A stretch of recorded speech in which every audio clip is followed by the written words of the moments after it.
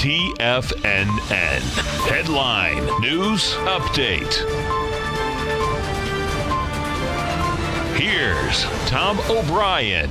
Good afternoon, everybody. I'm Tommy O'Brien, coming to you live from TFNN headquarters in Clearwater, Florida, 3 p.m. Eastern Time, final hour of the trading day. And we got all the major indices currently in the green. Dow Jones positive 14 points, trading 25,256. S&P is positive by 13, trading 28.33. And the NASDAQ positive by 57, trading 78.97. It's 3 o'clock. We are going to get those Facebook earnings just over an hour from right now.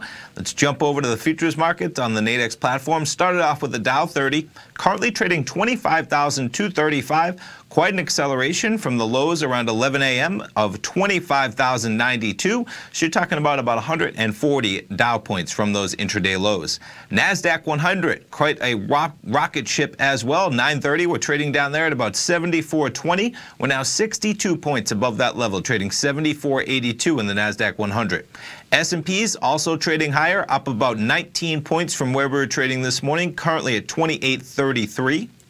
Gold contract jumping around in both directions. You had gold early this morning about 9 a.m. at 12.34. We trade down to 12.26 at 12.28 at one point, and now back up 12.32 in the price of gold. And Bitcoin pulling back a bit. We're up there over 8,400 overnight, currently 8,078 as the trend has been negative for most of the trading day for Bitcoin.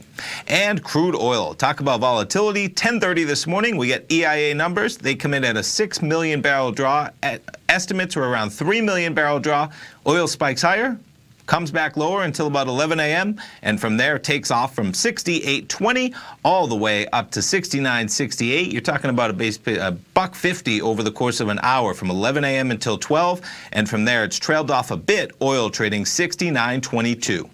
So in terms of what Facebook is looking for those numbers, 1 hour from right now, they'll be looking for $13.36 billion in revenue, $1.72 earnings per share, and then those monthly active users, 2.25 billion, daily active users, 1.49 billion. Not bad, 1.49 billion every 24 hours logging on.